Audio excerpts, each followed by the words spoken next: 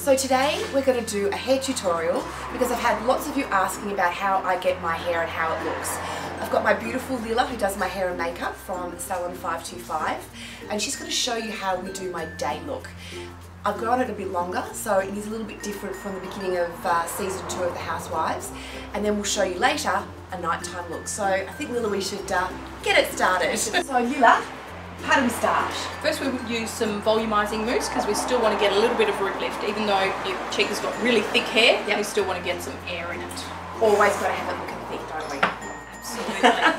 And I also think too, you can't be scared, can you, of how much you put in, because I think people get scared and don't put as much as they really need. Exactly. And you have to spread it all the way through the hair, not just plonk it in one spot, which a lot of people do. So massage it all through your hands and get it all throughout the hair. And smooth out all the edges. Perfect. So Lila, tell me about the brush you're using. Okay, I always like to use a ceramic or an ionic brush. Basically that means you're going to get more shine in the hair. Is that what ceramic does? Yes, exactly. Okay. And it conducts the heat better. Look, the size, depending on what you want to achieve, but the size should be enough that you can fit the hair right around it and it feels comfortable in your hand, you know. If we want to achieve more curl, we go a smaller size. If we want to straighten, we'll go a larger size. So I use just a medium size on more shorter hair. Okay.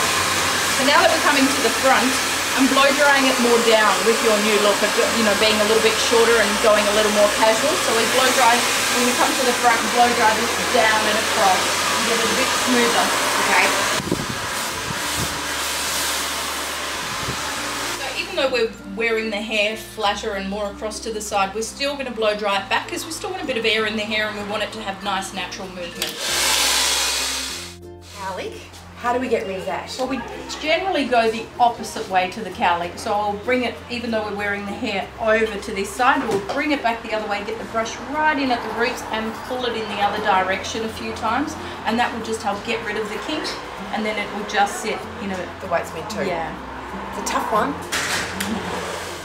So now that you've finished blow drying my hair and it's all straight, now we're going to go on to finishing products. We use an extreme hold matte wax to hold those sides in nice and tight and give the hair a bit of texture, and then I use a hair treatment serum to give it a really nice shine and gloss. And will that help with this little bit? Trusted hairspray. Oh, we go through a lot of that hairspray. We do.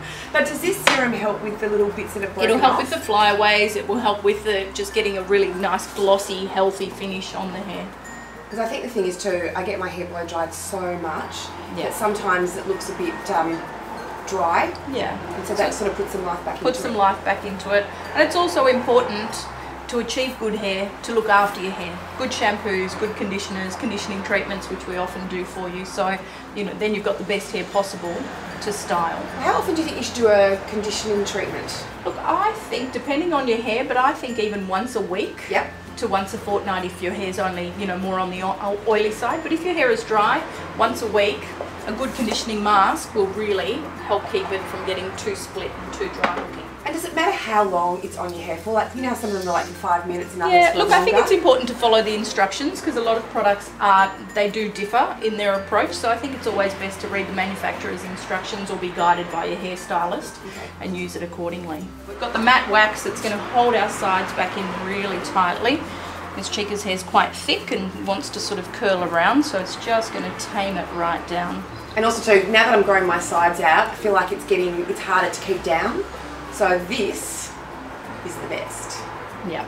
I actually get asked this question all the time, what do you use? That one's the Osmo Matte Clay Wax, I think it's called, or Matte Clay Extreme.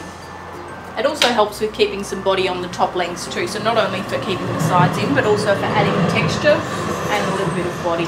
See, I think people get scared of doing what you've just done then, like putting it on their hands when it's already dry, and then they might overdo it or... But I think if it's spread through your hands really well and you approach it from all over the head, you're not just getting it in the one area. Don't be afraid, or add a little bit at a time until you feel you've got the right amount to get the hair to do what it is you want it to do. Perfect. And I'm so not afraid of hairspray. I always say to Lila, put more hairspray on. Well, especially on your long filming days, you know. Correct. Filming for 10 or 12 hours, it needs to last. there we have it. Perfect.